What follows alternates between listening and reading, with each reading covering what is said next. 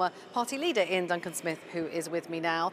Theresa May, it looks likely, will end up with a much longer extension to Article 50 than she wants, and presumably than you want as well.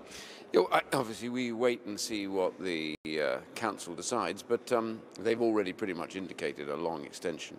The problem is she didn't get a vote for a long extension like that going on to the end of the year or the same time next year. We have this nightmare of European elections in the midst of all this, where the Prime Minister said endlessly, we will not fight European elections.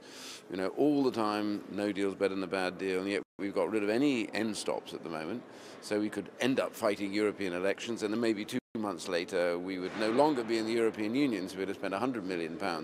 I think we are getting close to the point where the Cabinet's going to have to make some choices about really where the Conservative Party in government is actually going, and I think that is pretty critical.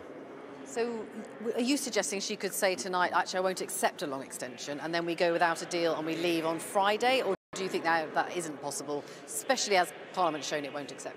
Yeah, I think it is wholly proper and reasonable for the Prime Minister to say, I asked you for a very specific extension.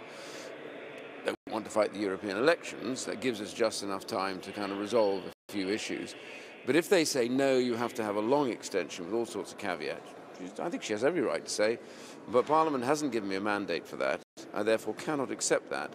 And if I accept that, I will be going against the will of Parliament. So I have to tell you, no. What I'm happy to do is to take some kind of adjusted process for the next month and 2 months or whatever while we get any deals through. But I'm not going to spend any longer, and we're certainly not going to fight any European elections.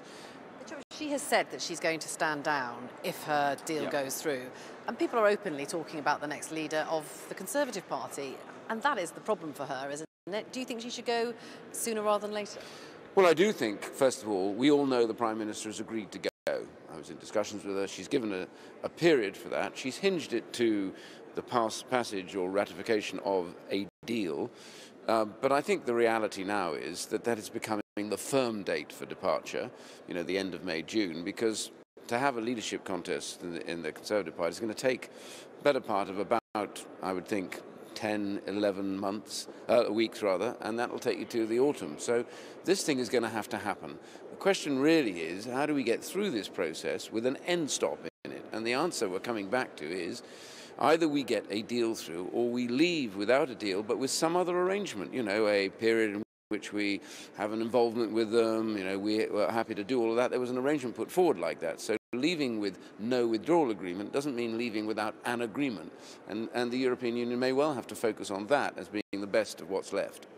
Do you look now and think, we could have left a couple of weeks ago. We could have been out of the EU by now, and it hasn't happened, has it? And that has probably let down a lot of people who did vote for Brexit.